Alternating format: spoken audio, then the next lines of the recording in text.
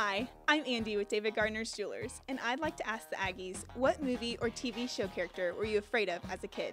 Oh man. Y'all ever seen that movie, the clown movie, It? Yeah. That clown, I used to be terrified, man. A lot of them Scooby-Doo characters are pretty scary until they got their mask pulled off. They're kind of, you kind of, get some chills at that show. Monsters Inc. That was. Yes. Monsters Inc. Monsters Inc. had me scared. The Monkeys and the Wizard of Oz. Oh. Those are freaky. I'm gonna go with the witches and Hocus Pocus. Ooh, Yes, good they- call.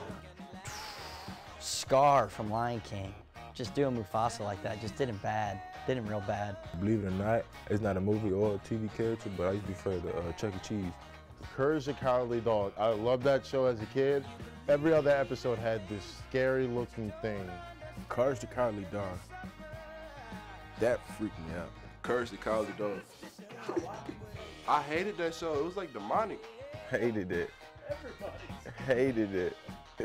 This one guy had like a triangle hair and big white eyes with like little dots, and his face was like, Jeepers Creepers.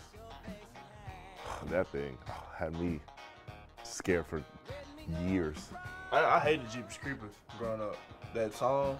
Oh yeah. Jeepers Creepers. Yeah, that was. I hated that movie growing up. Yeah. Superstition is way. Yeah.